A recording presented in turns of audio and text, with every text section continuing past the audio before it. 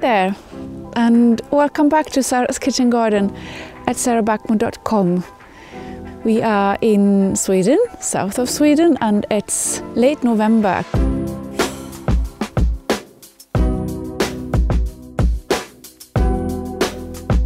It's an amazing sun today. I really enjoy this fall weather, but it should not be fall, it should be winter. It was quite a while since I last did a vlog, and the reason is not that I think it's like boring or complicated or anything. I was just sick of handling the bad sound. I know how important it is with a good sound if you would like to keep people like watching and listening.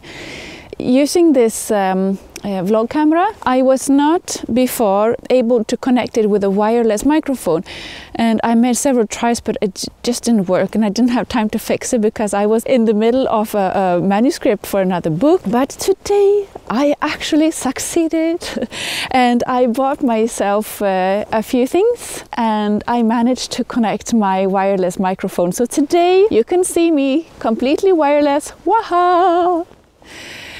Well, I asked you a couple of days ago on Facebook, on both my Swedish and English Facebook pages, if you would like to see more vlogs from the garden, and you said yes. So this is what I will try to do for you now.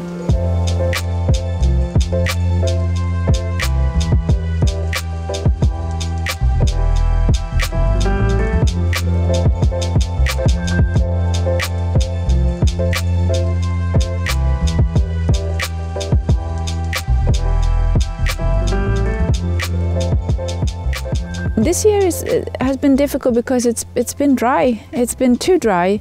We ran out of water in our well, so I couldn't water my garden. When I see the kitchen garden now today in fall, when we are nearly into winter, I feel a bit disappointed, to be honest with you. First, I felt disappointed at myself, because I didn't manage to do better. It took me a few days to recover from that thought. It was not me that was doing a bad job, it was actually the weather and the climate. When thinking about that and how difficult it was growing vegetables in summertime, I think I made a pretty good job. But what we have will be enough food for a very long time. So in that way, I'm not disappointed. It was just, I wanted it to be like in another way. Most of the time, I'm happy with what I achieve in the garden, but I like to have those, the difficult moments and difficult things in the garden as well, because that is what's going to take me forward. I hope you understand what I mean, that sometimes it's the most difficult things that will give you like fuel to actually do better next year.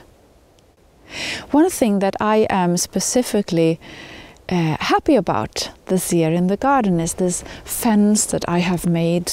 It's very simple.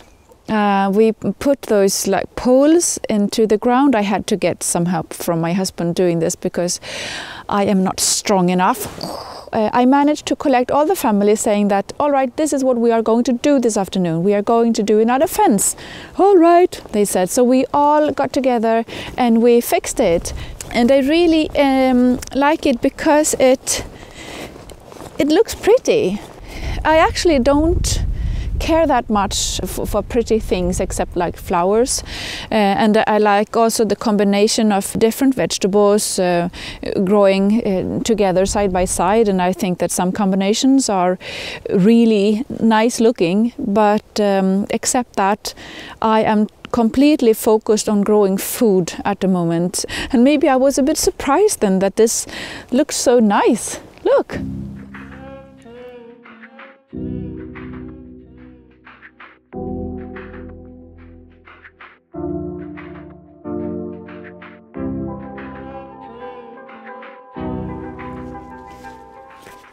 This area in the kitchen garden, it's the mid-section in the open garden, and in this area I grew brassicas, this year. I think it's very good to grow the brassicas all together because it's easier for me to feed the soil by mulching constantly and carefully. And that's what I try to do in all my garden because I think it gives the soil a rich life. In a way it makes the work in the garden much more easier since I am alone gardening and I don't share this interest with my husband, for example, so I have to manage the whole space on my own. By mulching, it's doable. So in this area I grew like cabbage and kale, Brussels sprouts and broccolis and well, a whole lot of different brassica varieties. Now when it's fall, I try to harvest so that I empty beds. Today, for example, I harvested 2 Savoy cabbages. I then chose to take them from this bed and not in the neighbor bed. Now it is nearly empty, and that gives me an opportunity to start all over with this bed and prepare it for next season. And next season I will grow tomatoes in this area.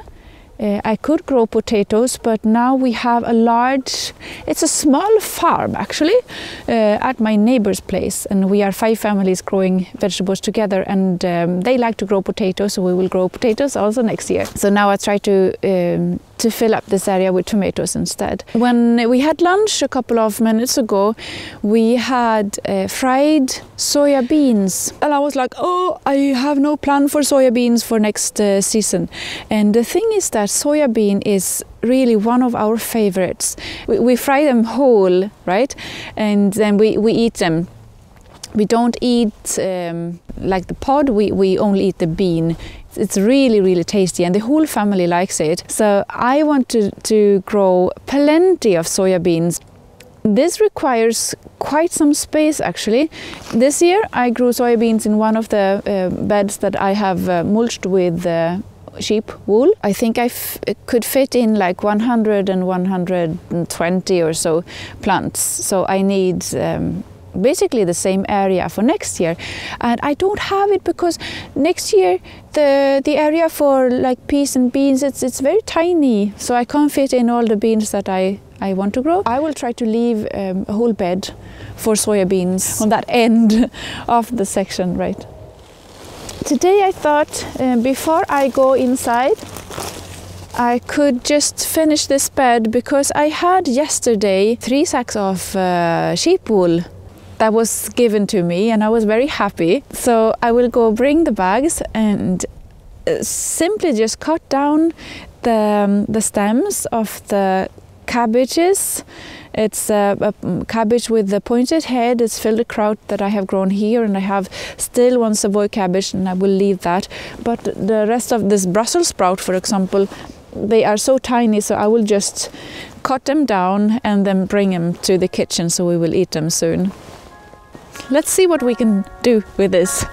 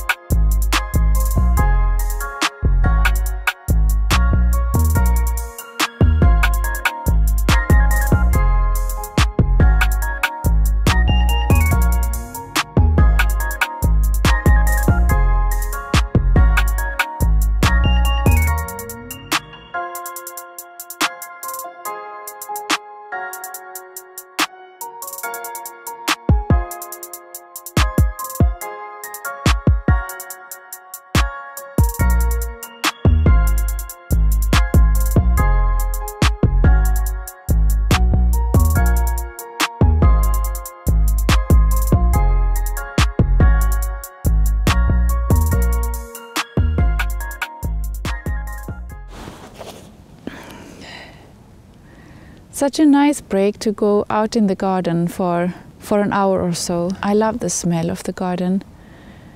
It's not that nice sitting among the rotten plants of cabbages, but it's also nice in a way because you can see the whole process. I think in my garden I really appreciate that because I was not afraid of dying, but I was afraid of death. Well, I couldn't stand the thought of it, really. when I started to grow this garden and saw, I mean, the meaning of death,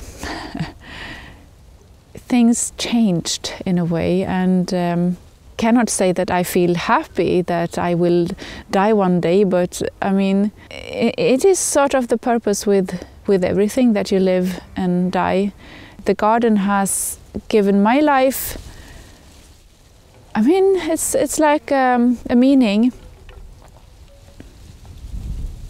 It sounds as if I don't appreciate my family and my job and everything, but I do think you understand what I mean. It's like when producing my food and living with this food and living with this area and feeling creative and everything, it's just another layer in life that I didn't know that it was possible to feel this way about life before I actually grow my vegetables. And it sounds like crazy, but it's true. I actually have to say thank you to myself for doing this, because I'm doing a damn good job. I am. Well, I will leave you now, but I so much appreciate that you follow me, and if you want to, I will be so happy if you subscribe my channel, of course. Thank you for today, and have a lovely day in your fall garden. Bye bye.